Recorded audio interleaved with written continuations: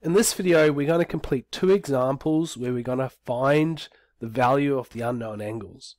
You'll notice that both of them we use the Greek letter theta to represent the unknown angle. Now, the steps involved are actually exactly the same as the steps we use when we find unknown sides. So this is not going to seem too foreign to those who've done the previous videos on this. The only thing that's really different is we don't do a slide, we don't do a switch, we do what's called an invert. And this is specifically used to calculate angles. Now, I'd actually like to talk about what this word invert means. We sometimes say invert or inverse when we do this operation. But if you think of the number 4, and let's say I wanted to turn it into the number 20. There's actually a couple different ways I can think of right now where you could turn it into 20. One way is you could multiply it by 5, and the other way you could add 16. Now, when we talk about inverse or invert, basically what we're saying is doing the reverse operation or doing the opposite operation. And what we mean is, what would I do if I wanted to go from the 20 back to the 4? How would I do that?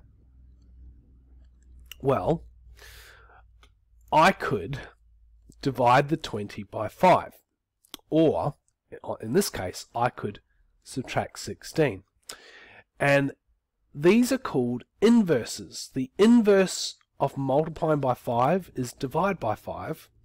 The inverse of adding 16 is to subtract 16. So it's kind of like undoing something that you've done. Anyway, let's get into the example. So we're going to start off the same as when you find an unknown side. We're going to label the sides. Now, our hypotenuse is opposite the right angle. Opposite our written angle or given angle is 2.8, so this is our opposite, and the 5.8 is adjacent to theta. Opposite our right angle is the 3, or the hypotenuse. Opposite our theta is our opposite side, and root 2 is adjacent to theta.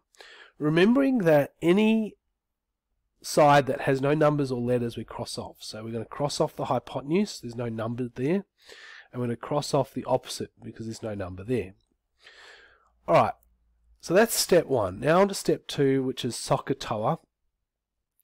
So when we look at question A, you'll notice we've got an O and an A, which is found at the end of SOHCAHTOA, in the TOA section.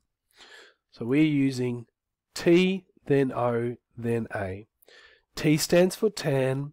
Next to tan, you write your angle, which in this case is theta, equals then the vinculum bar.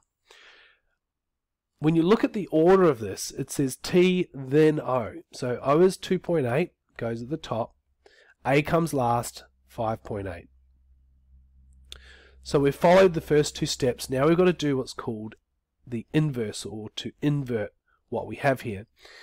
And what we're going to do is we're going to bring the tan to the other side, and we're going to put a little -1 there, and we're going to put our fraction in brackets. And this little -1 means that this is the inverse function of tan. Let's do the same on the one for the one on the right. We have an A and an H. We can see A and H in the middle. So we're going to use C for cos. Cos, then the angle theta, equals vinculum bar, A then H. So A is root 2, H is 3. And to find theta, we bring the cos to the other side with a little -1. So this is called inverse cos.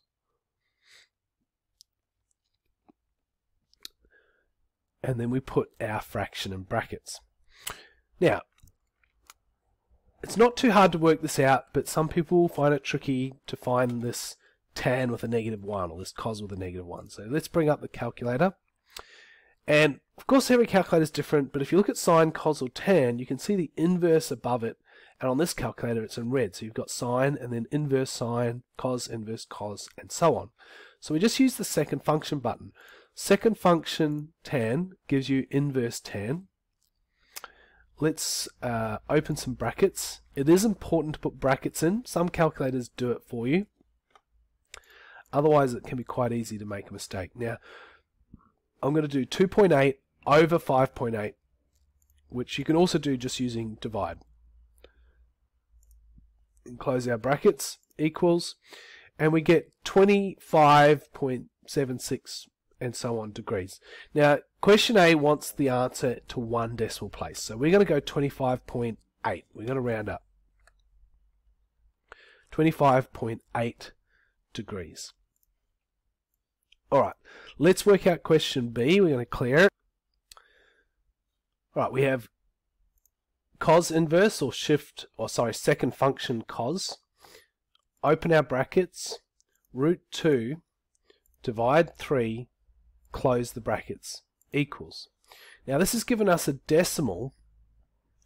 It wants us to give this solution correct to the nearest minute. So on my calculator I'm going to go second function DMS, which gives me 61 degrees, 52 minutes, and about 28 seconds. So I'm actually, just for now, I'll write this down in degrees, minutes, and seconds. So 61 degrees. It's a bit annoying, the calculator disappears when I do this. 52 minutes, and I think it was 28.18 seconds. Yes. Now, it wants it correct to the nearest minute, which means we have to get rid of the seconds, and we're just going to have a quick look at the seconds and go, alright, 28.18 seconds.